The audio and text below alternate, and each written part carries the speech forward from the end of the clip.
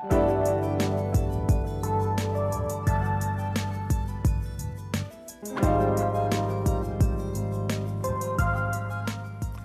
and welcome to The Holistic Way. I'm Todd Hart. I'm the host of the show. And today I'm very excited to welcome Alex Zima to the show. Alex, welcome. Thank you very much. Why don't you take a moment to introduce yourself and let people know what you do. Absolutely. I work for a local fitness and wellness company here in the region. And my background actually is in education. And I'm a certified yoga instructor, and I do a lot of work locally with youth groups and a few school-based meditation groups as well. And I've done a fair amount of workplace meditation programming as well with my own coworkers, with others. And I do have a private meditation coaching practice locally based in Rumford as well, which we can talk about a little bit more later, but I'm very happy to be here. Awesome, welcome. How would you describe mindfulness meditation? How would you describe that to us? Mindfulness meditation, these are terms that have really become very well known in recent years. And mindfulness meditation at its most basic is a training method for the mind to not so much calm the mind consciously, but a cognitive set of exercises to allow us to be present in the moment, to come outside the stream of habitual thinking, come outside the stream of reactive thinking, and really that allows the mind to slow down. So whether it's a sitting practice or a movement-based practice like yoga or a mindful approach to jogging, for example, it's a way of focusing our awareness so that we start to develop a broader sense of the present moment and a more rooted sense of the present moment. Does this practice spill over into your day-to-day life, working, raising your family, being with your husband, wife? Does it spill over? Yeah, very much so. In fact, the true practice is really in full life, in the flow of life. So we practice sitting, or we practice in specialized environments where we can gain some mastery over the flow of the mind and gain some mastery over these techniques. But the real practice is when we take it out into the world and when we're challenged with conflicting information, fast-changing environments, fast-changing conditions. That's really when this practice becomes very valuable for us, and that's really where we really learn to fully meditate. So it's like a boxer training to fight. The fight is sort of life when you're actually in the fight and you're boxing. That's what you're training really to see how good you really are. Exactly. So it's sort of like that. Interesting. Exactly. Now, is it a fit for any personality, any physical type? Can anyone do this? The general answer is, of course, yes. I think there may be people who are more drawn to meditation and maybe find it a little easier and might be naturally drawn to it. Sitting meditation, I think it's something that you should come to organically and not force it. So if it doesn't feel natural, there may be maybe exercise might be your form of meditation. But the general orientation is something that can be applied to any activity, any set of personality types, any set of hobbies or interests. Again, we learn kind of in a formal way, but then we can apply it in other ways. But in essence, anyone can learn the practice. Even people with physical limitations or physical differences, you don't have to sit in a specific posture. It can be done sitting, standing, lying down, or in the more traditional sense on the floor on a pillow, the way we're used to seeing it. But really, anybody can really practice some form of mindfulness meditation. Now, some people think that meditation is a religion or it has religious roots. Can you talk about that a little bit? Yes. At its most fundamental, mindfulness is simply a function of the human mind and body. So it's forms of meditation or the valuing of silence and the valuing of periods that allow the mind to calm down and center are seen throughout every culture, whether it's before certain rites of passage. So there's a universally recognized aspect of the mind that is naturally still, that is there all the time, that we just have to allow to emerge. So meditation can come up in many different cultures and many different religious contexts as well, but much like dance and art, it can be found in a religious context, but it's also just an aspect of what human beings do, and something that most human cultures have somehow stumbled upon and discovered. Okay. And I should mention that you do have a website, so why don't you go ahead and give your website in case anyone wants to do some research or reach out and talk to you. Absolutely. I'd be happy to give anyone further information or talk about consulting, etc. My website is www.alexzima.com. That's ALEX, Z as in zebra, I, M as in Mary, A, alexzima.com. Okay. And how is meditation related to relaxation? Very good question. So we live in a very kind of hyper-energized society. Relaxation, stress is something that's very important to people, a very important topic, medically important, socially important. Stress is tied to many, many diseases and many disease states. So relaxation or de-stressing has become a very important topic. Meditation and mindfulness is often considered a tool toward relaxation or toward counteracting stress. And there's a real truth to that. But it goes a bit further. So in relaxation, it's really, relaxation is generally allowing the body and the mind to settle down, to kind of initiate a relaxation response, which is part of the meditative process. But mindfulness meditation takes it a few steps further as a real cognitive process. So the first stages, which we'll do in the demo today, are relaxing the body and the mind at that basic level, but then allows us to go sort of into a slightly deeper level of mindful awareness that can continue to grow and cultivate it, even once we've sort of mastered a basic level of relaxation. Now, I know that we're friends and we know each other a long time now, and we're also Facebook friends, and I've seen some of the posts that you put up about, there's been medical studies that have shown a decrease in certain brain activity, maybe cortisol levels. So can you talk about any of the medical side of this, the benefits that people have received from meditating? Yes. The interesting thing about the last 10 to 12 years is that there's been a huge spike in funding for medical research of mindfulness and meditation. Before that, there was very, very little. So there's a lot of clinical work going on right now, up at Harvard, up at different universities throughout the country, actually. Very well-lauded studies are really underway. What some initial findings are that the simple act of focusing on the breath and sort of retreating to a more sort of open state of mind immediately begins to elicit what's called medically, biologically, the relaxation response. Cortisol levels reduce in the bloodstream, adrenaline levels start to reduce. You can see changes in patterns of breathing and heart rate.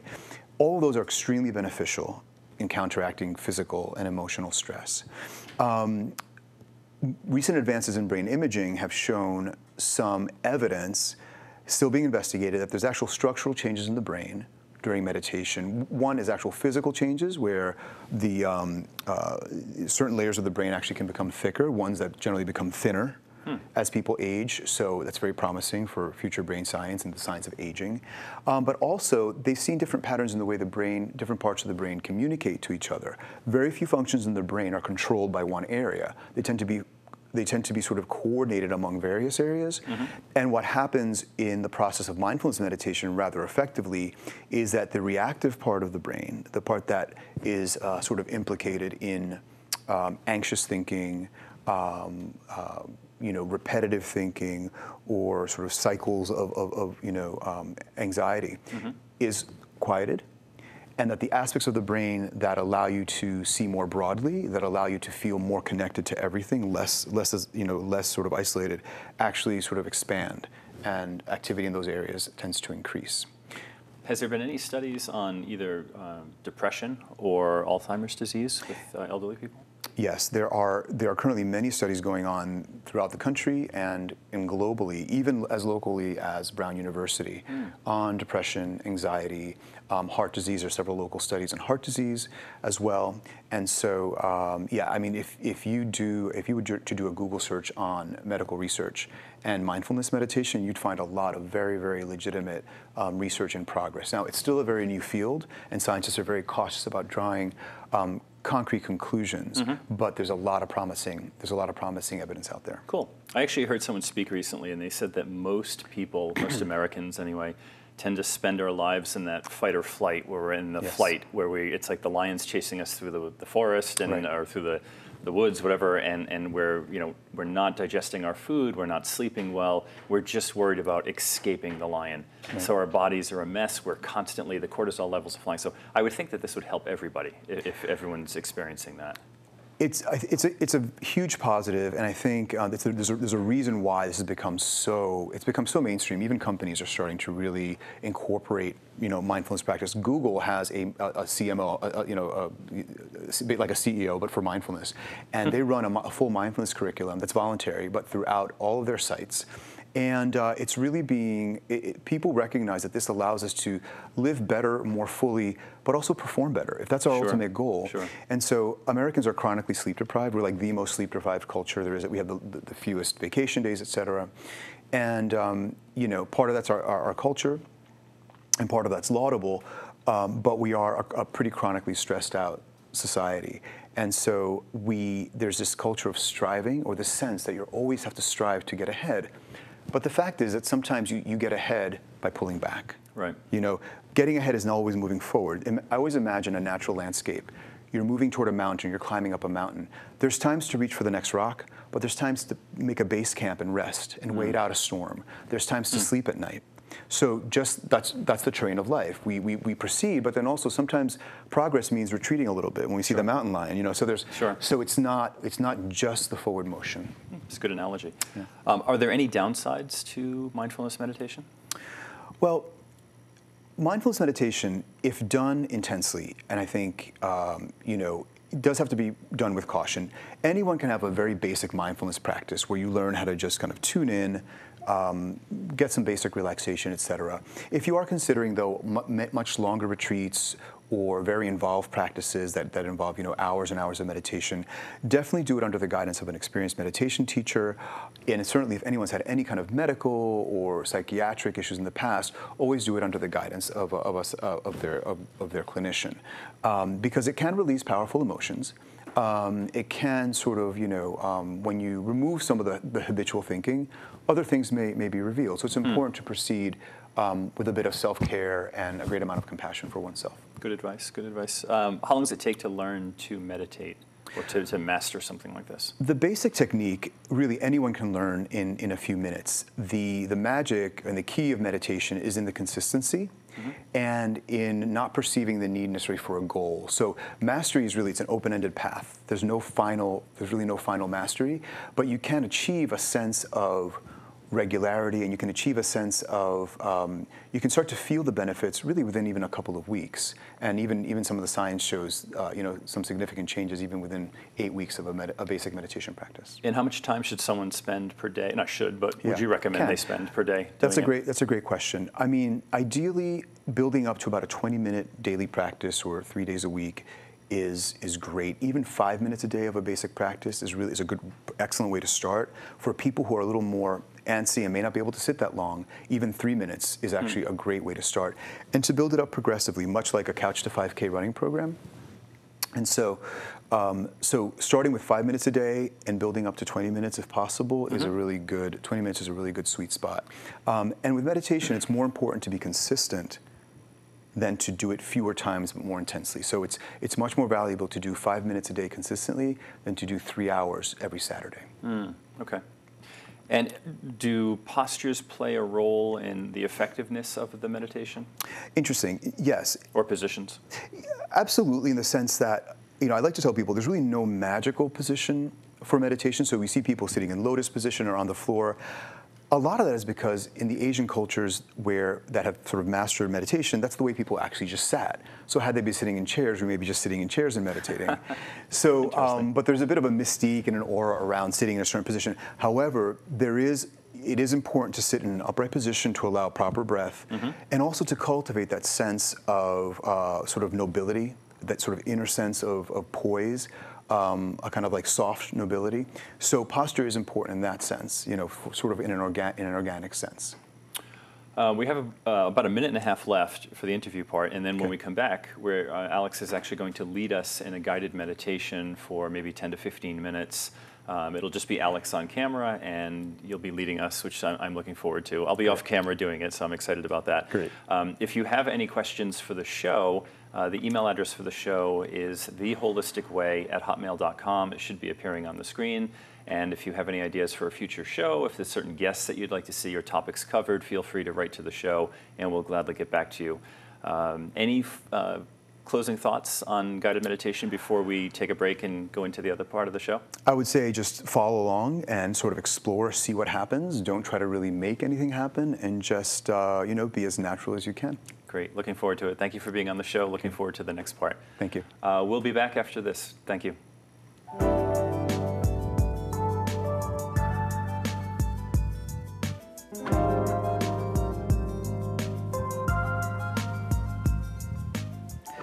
Hi, everyone. I'd like to take you all through a guided meditation today. This is a simple practice that anyone with some basic guidance can actually start to use in their daily life. and gain a bit of awareness, calm, and sense of restoration in their daily life. So with meditation, and mindfulness meditation in particular, the alignment of the body is important. It doesn't matter if you're sitting in a chair, sitting on a cushion, or even lying down. The key is to have an alignment where you can really breathe fully into the body, deeply as the belly, or even into the base of the spine. And you also want to have the head in an upright position. So the guidance is usually to imagine that a string is holding you up through the top of your head, as if you were a little lead weight. Dropping the chin slightly allows the back of the neck to open. And as you breathe, inhaling under the heart allows the breath to become our ally to develop an upright posture. So we don't want to be too rigid. We don't want to be too slack. We want to find a comfortable middle ground. Let the heart be balanced, not too far forward, not too far back, but balanced right over the pelvis. The key to meditation, even if it's a new practice for us, it may feel contrived at first, is to make it as natural as possible, to feel as comfortable in your skin as you can.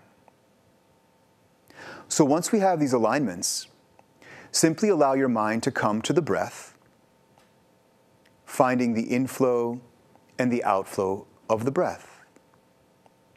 And so the attention may wander off the breath at various points in the practice. Whenever you remember to or are guided to, simply come back to the breath. Let's continue with opening the body a bit to really establish the body presence, then the breath, and then finally, the mental practice. Take an inhale, lift under the heart. Drop your head down, and we'll do a few neck rolls here. Turning first in one direction, and allowing the head to be very heavy. Letting the head turn at every point in the compass. We learn the art of undoing, of letting go. So the neck may try to hold the head upright. Breathe and let the neck go as much as you can so the head hangs as heavy as it can.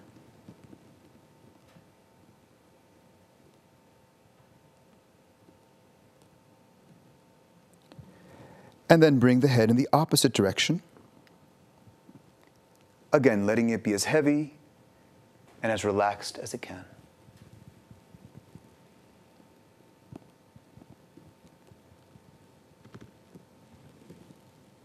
And then inhaling, exhaling.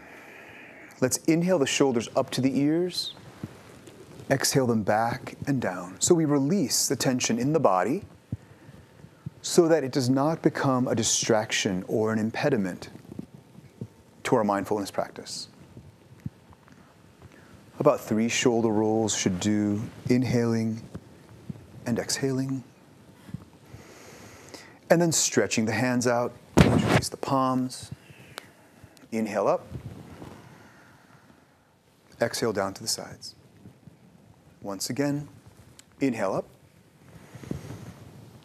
Big inhale, filling the lungs with oxygen. Exhale back. And then inhale up. Exhale down. Now these postures can be done in any chair, even at your office with a few moments. And then one last posture here. We'll take a gentle twist and then we'll be prepared for our sitting practice. So take a big inhale under your heart once again. Reach one hand to the opposite knee. Reach one hand around the back of a chair perhaps, whatever's comfortable. Inhale and then exhale gently without over twisting, just to explore the range of motion. Inhale here and exhale. Opposite side, prepare the arms and the hand. Inhale, reach up under the heart. Fill the body with oxygen and exhale. Breathe for a moment. Big inhale under the heart and exhale. So we're opening and lengthening the body. The act of breathing deeply and watching our breath itself begins to elicit the relaxation response.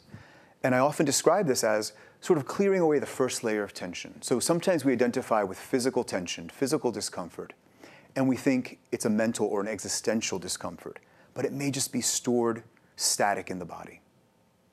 So we want to first clear away that layer so they can really deal with the real stuff, not just the normal residue of a life. So now that we've stretched a bit, we begin to deepen the breath. Find that comfortable position so you're not too far forward or too far back. Drop the chin as before, lifting through the back of the neck. And you can let your eyes kind of cast down, gently, almost closed, but allowing some light to enter. But if it's preferable for you to have your eyes completely closed, you can do so. Mindfulness really works well with the eyes slightly open so that you can maintain a relationship with the real world, because ultimately this is a real world practice that we take off the chair, off the pillow, off the mat, and into our daily lives. But whatever's comfortable for you, simply bring that gaze either again through almost closed eyes or closed eyes. Begin to find the breath. Find the cool sensation of the breath as it enters the body. So not the concept of the breath or not the visualization of the breath per se, the actual physical experience. Inhaling and exhaling. The breath ties our body and mind together, and we come to these physical sensations as a way of being in the present moment. Inhaling and exhaling. So as you breathe, which happens automatically, just like the rhythms of nature, the mind will continue to cycle through thinking. There'll be sensations in the body, perhaps sounds in your environment. Allow all of these things to happen, so we're not trying to get into a place where we have no stimulus, but simply come back to the breath every time the mind has wandered, or every time you notice the mind has wandered, because that is the point of awakening. Inhaling and exhaling. The hands can be placed, cradled in the lap, or on the thigh, palm down, palm up, really whatever is most comfortable for you and whatever is most organic. Continue breathing, allow the body to breathe naturally, following the inhale fully, right to the top of an inhale. Notice that small gap just before you begin to exhale.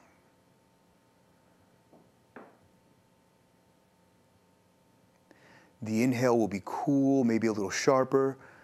See where the nerve endings are. Where in the nostrils do you feel this inflow of breath?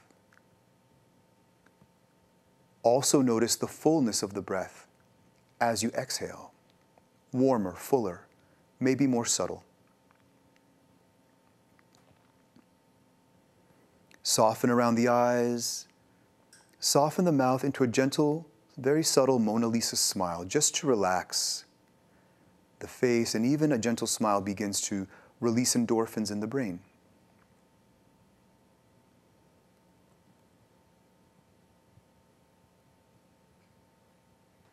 Breathing, inhaling and exhaling, simply noting what is, not trying to be particularly relaxed, not trying to stop thinking. But what happens as we observe the breath, as we allow the body and mind to wind through and to settle, we notice that it begins to settle of its own accord. Inhaling and exhaling.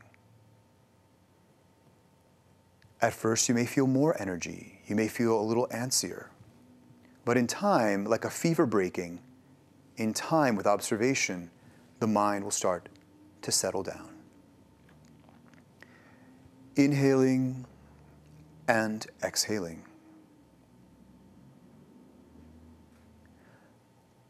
A foundational principle is that this state of balance is already within us. We simply allow it to emerge. Inhaling and exhaling. Like a pond, when there is no wind, it is the nature of water to become smooth like glass.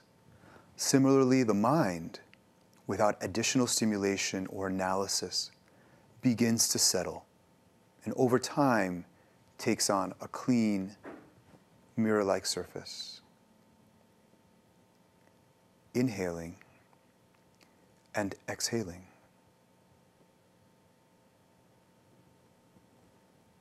Take a few moments to follow the breath into and out of the body.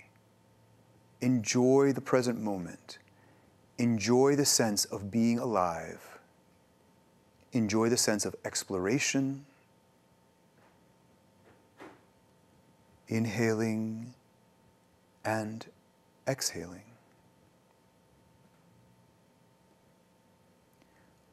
Our lives are an experiment with our name on it.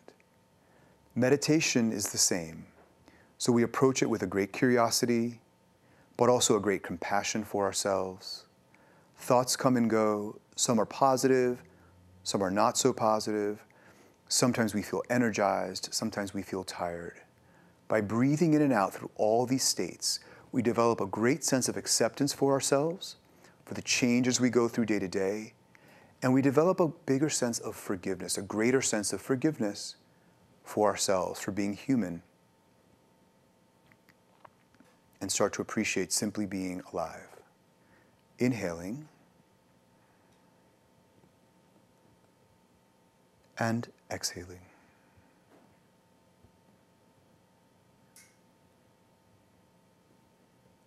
If the body has come down a little bit with gravity, gently lift it with the next in-breath, developing a sense of nobility, of gentle poise. Inhaling and exhaling. Breathing in, breathing out.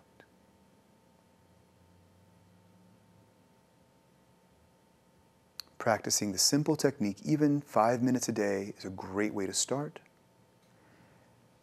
And to end, we begin to wiggle our fingers, stretch our hands, wiggle the neck.